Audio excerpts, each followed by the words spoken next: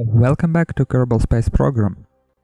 In our last episode we launched the first vehicle that will be used in our Laythe rescue mission, and we docked it to our orbital station for refueling.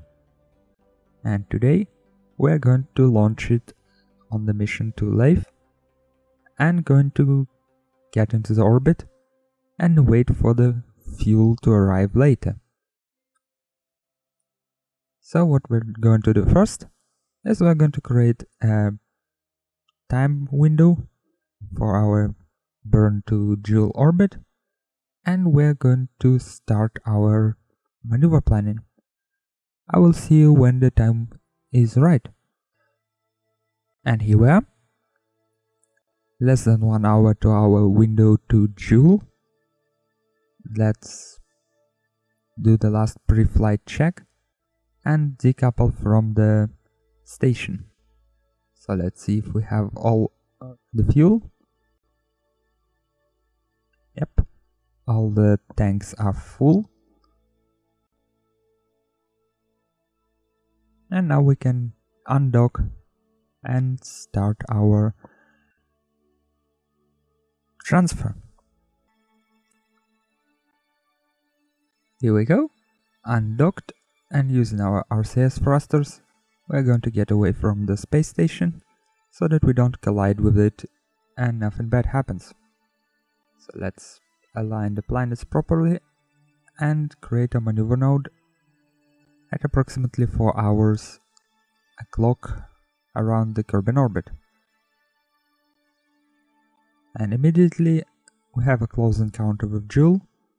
We just need to tweak it a little bit to make sure that we are getting close by and that we are captured in a proper time and place.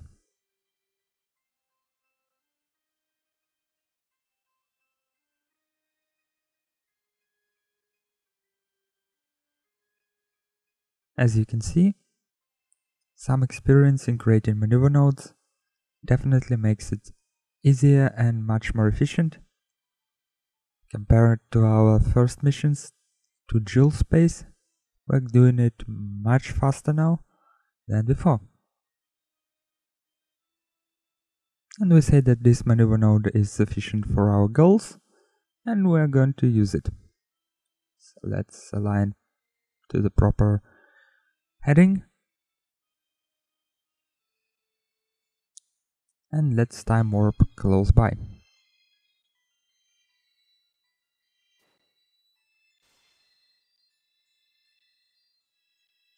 As you can see, our ship was also equipped with another docking port, because our first idea was to create the old style mission, as in dock the interplanetary stage to the lander stage and use it to transfer to Joule. But after doing some experimentation, I found out that such design is just too heavy and is really hard to do.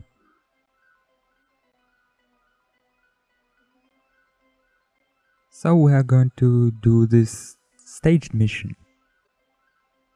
This first stage will spend almost all of its fuel on the way to Joule, and then we are going to send another mission, which will be literally just a fuel tank with a robotic probe and some engines, to get there and to refuel in the orbit of Laythe.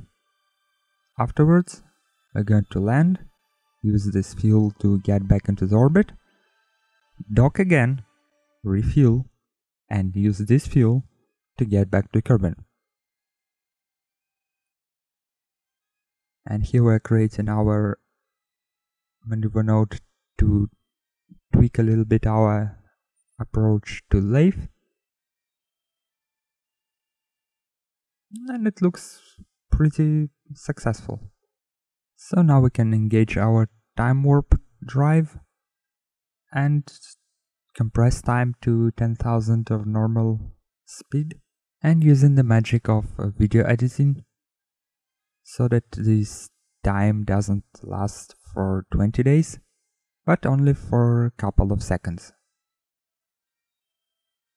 And here we are, close to our proper maneuver node. And let's execute it.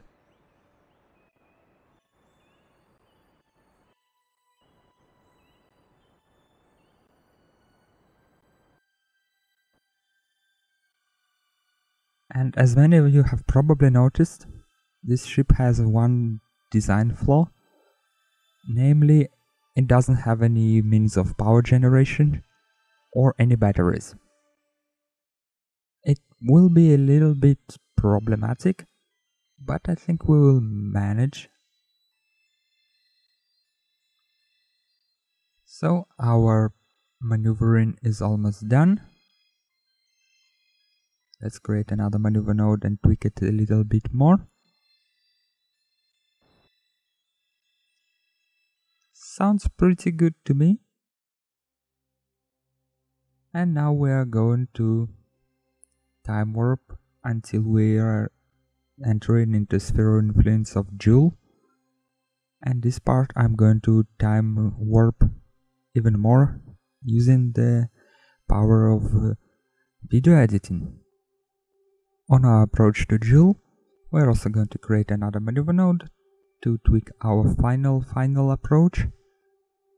We want our periapsis to be approximately 20 kilometers away from the surface of the Laythe, so that we can do our aerobraking and not lose any fuel, especially considering that we don't have that much.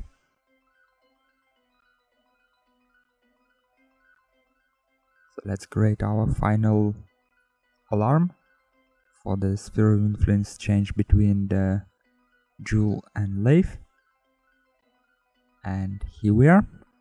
Now we're going to do experimental aerobraking, because it's really hard to decide which altitude we need at such speeds, at such attack angle. I think it's the proper term for this kind of re-entry. It's really hard to determine the proper altitude for the periapsis, so we're going to do it experimentally. The first one was obviously too high, and now we're going to check if this 19 kilometers is okay. And apparently it is not.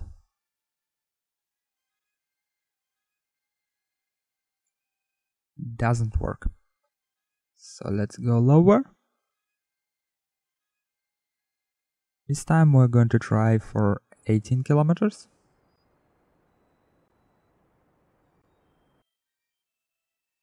During one of our previous missions, we had to go as low as 17.5 kilometers. Kind of suicidal, but it was required to establish the orbit.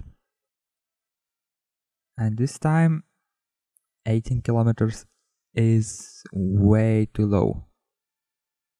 Not only we're getting the orbit, we're also going down and going to land. No.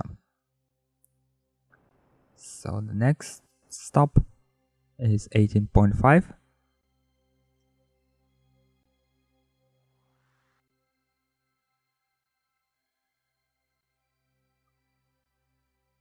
And by the way, while doing this, we created some nice Kerbal pate, because the G-forces experienced it by the Kerbals, or the Kerbal which is piloting the ship, are extreme.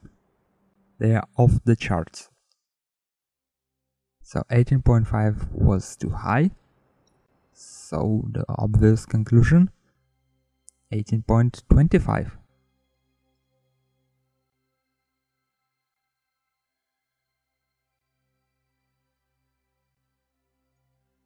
And here we are. Our orbit is getting rounder and we're captured. Now let's see if we are going to stay in orbit or if our periapsis and apopsis are going to fall too low and it doesn't look like that. It seems that we are going to be fine. Yeah. Our final orbit is 500 kilometers on 16 kilometers, which is obviously not good, so we are going to change it on our next apopsis to make sure that we don't aero brake into the ground. And here you can also see me turning off all the torque and all the reaction wheels so that we don't spend all of our electric charge. And the next thing I'm thinking about is actually trying to circularize, but it looks like we won't have enough fuel for proper circularization, so we're going to go for what we can.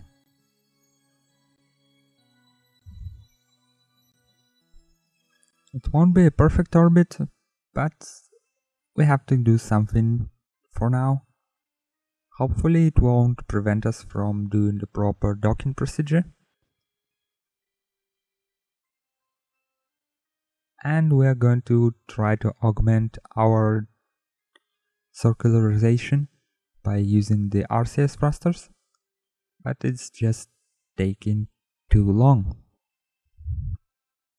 And unfortunately, it is that time when I have to say thank you all for watching.